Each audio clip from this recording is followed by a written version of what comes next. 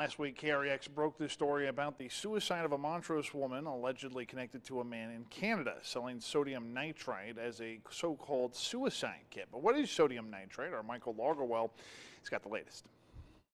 These are our children, and they need help. David Ramirez of Montrose told KREX he recently lost his 20-year-old daughter Noelle Ramirez to sodium nitrite poisoning. Ramirez said she purchased a lethal dose of sodium nitrite online and had it delivered directly to their home.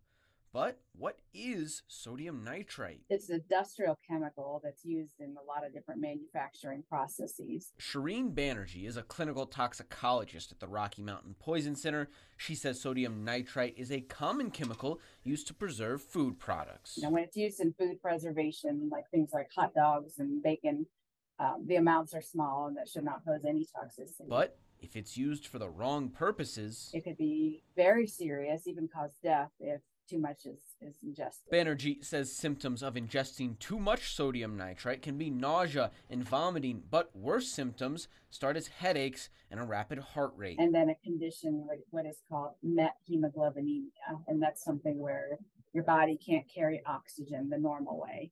And so there's a deprivation of oxygen. Those effects can be deadly. While the Rocky Mountain Health Poison Center said they rarely receive calls about sodium nitrite poisoning, you should still be prepared. So anybody with life-threatening effects, immediately call 911.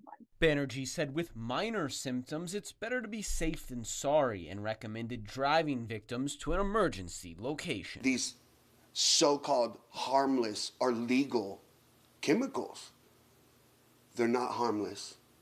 And they shouldn't be legal. But Banerjee doesn't believe a true ban of sodium nitrite, even though some have accessed it online will come. There are legitimate reasons to be using sodium nitrite in a variety of different workplace settings and in the food industry. Whether banned or not, the best way to protect yourself and your loved ones is knowledge. The poison helpline at Rocky Mountain Poison Center is 1-800-222-1222. First on the Western Slope, Michael Logerwell, KREX 5 News.